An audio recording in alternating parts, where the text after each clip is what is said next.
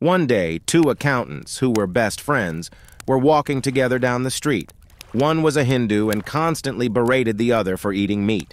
After stopping for a hot dog, the Hindu erupted, "Why do you eat meat? Do you even know what's in that hot dog? You know, you are what you eat."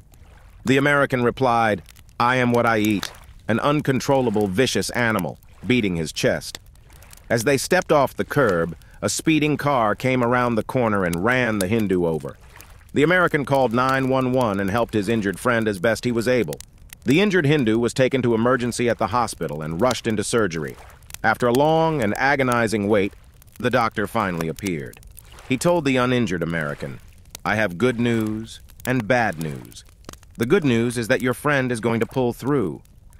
The bad news is that he's going to be a vegetable for the rest of his life."